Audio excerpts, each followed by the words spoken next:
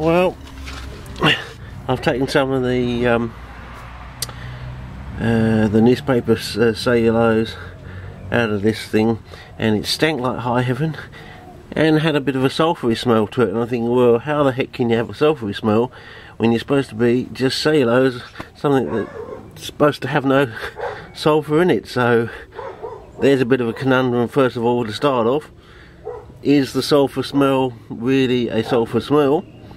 Something that a point that Climo made in one of his papers. Is the smell of H2S actually the smell of H2S, or is it something similar or something else? So this is quite an eye-opening for that one.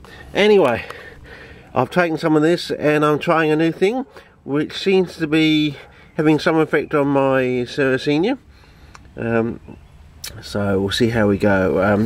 I'm calling it milk of ash cream. So we'll see how it goes. And if this greens up and starts growing liverworts, well, I think we've got the connection, or the liverwort connection anyway. So and yeah, I think it's all going to come together. I think this is the final thing, and this is just a simple way of you know, I'm having a go using this just on its own, you know, creaming it up and setting, you know, cuttings and things like that. But I think this is going to be the simple way of doing it.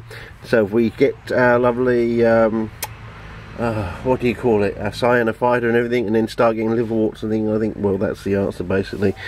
You can just get something as simple as your newspaper cellulose cat litter, put this on it, and that's it. That's all you have to do, I think. And you know, just cheap, simple, easily available.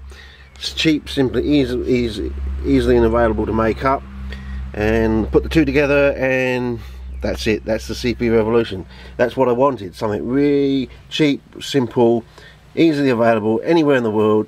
Anyone can make it up, and it just bloody well works. That's what I want to see. So hopefully this will eventually, I don't know how long it's going to take to go green, but as I said, because of that smell, there's probably billions of organisms having a good old chomp through there. It's taken probably some time to actually get them to go, because we set it up quite a long time ago.